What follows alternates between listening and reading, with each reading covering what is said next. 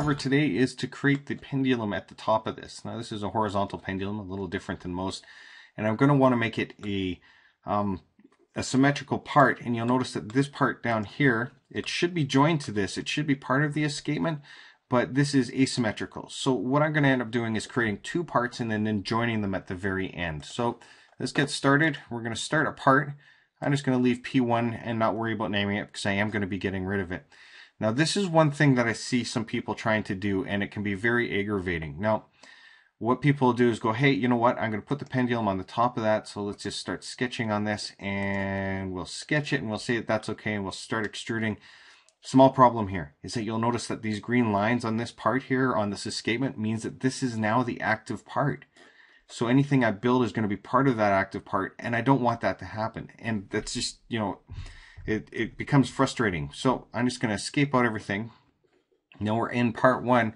So the best thing to do on this is that you go new work plane on a face. We're going to check on that face, and you'll notice that we're still active in this part one that we're going to be using to create the pendulum. So that way we stay out of some of that geometry, and we don't end up modifying something we didn't want to modify in the first place and having hit Control Z and redoing everything. So the next thing I want to do here is that I'm going to create a sketch on that plane, and we're going to do a rectangle, a central rectangle, and we'll see if we can snap in on some of the circle. Now the one thing is that circle is at 0, 0, and you'll notice that I can basically come in and mouse over that and get to 0, 0. But if I had created the work plane and I did project geometry, it would have projected that geometry there so that I could have used some of that for snapping to it. I'm not going to be too concerned about that right now. And what I can do here is basically I'm just going to start again with the center rectangle. And let's get in on 0, 0. Just like that. And I'm going to zoom out. And the one I want will be 10 wide and 50 long. So let's come out here.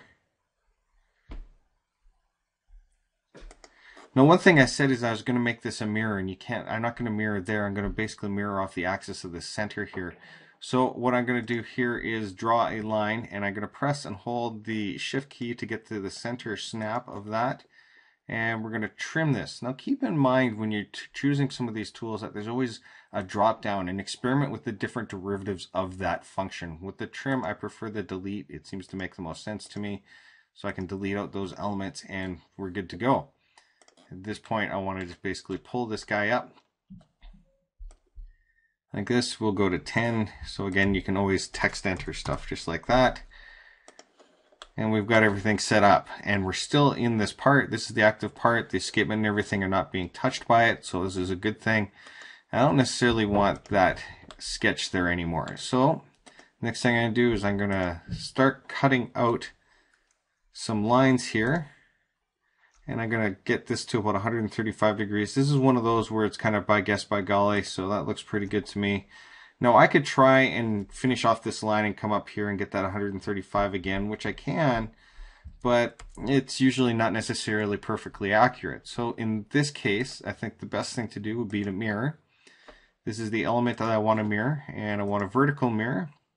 And all I have to do is snap down to this one spot right there, and we'll click on that, say it's okay, middle mouse button, and we've got everything nailed down as far as that goes.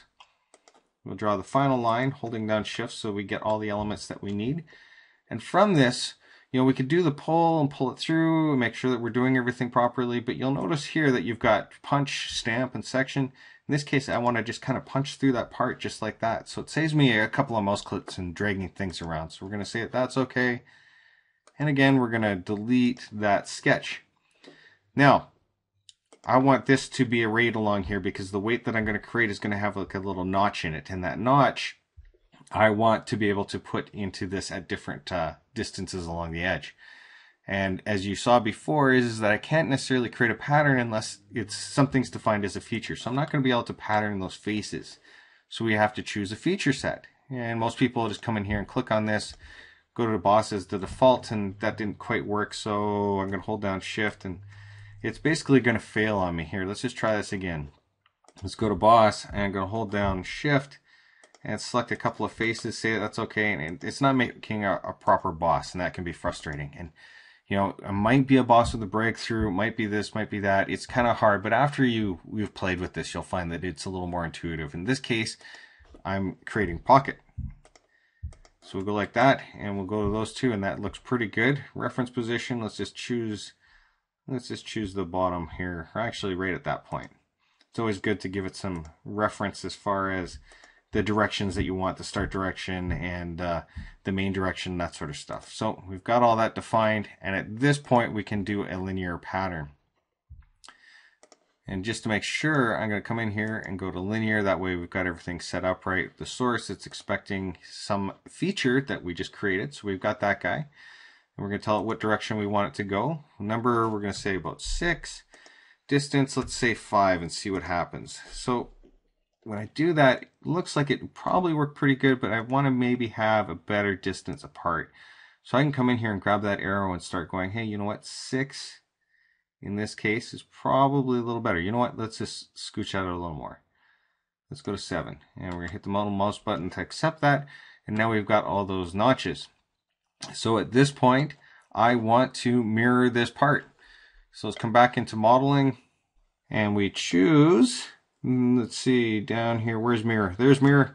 So we've got mirror. We're going to choose that this is the plane to mirror from, and we're going to say okay. Now, one thing you'll notice is that I'm going to clear out of this is that I didn't say keep the original. So let's close that. Let's go Control Z, and let's try this again. We're going to come in here. We're going to go to mirror.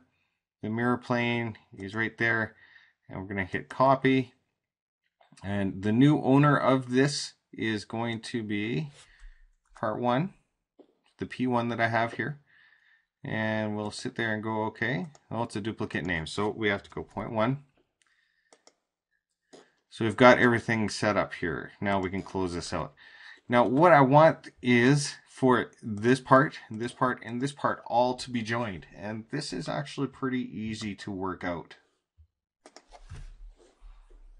Now how we join these is actually pretty simple. We're just going to come up to Boolean here, and you can choose this down, and you can subtract and intersect and reflect, but in this case I want to unite. Now this is the blank, this is part 1, and the tool is I'm going to use this guy. Now you can say keep the tool, but I'm not going to worry about that, and I'm just going to say okay. But we're just going to close this down, and you'll notice that now the P11 is this pendulum all in one piece, just like I wanted. Okay, so now what we want to do is join this pendulum here to this guy right there. And again, we're going to use the same thing. We're going to, although in this case, I'm going to use this, I'm going to make this the active part. The reason why is that when I come in here and say with the Boolean, I want to unite it, I want to unite the escapement with this as the tool. And I don't want to keep the tool, but as soon as that gets absorbed, it's going to get absorbed into the escapement. So let's just close out of that, and you'll notice that now the escapement has that pendulum all balanced on the top. So there you go. That is basically how we can create the pendulum arm, and we will start putting the weights on that in the next session. So hopefully that's helped you out, and I will chat with you guys in a week.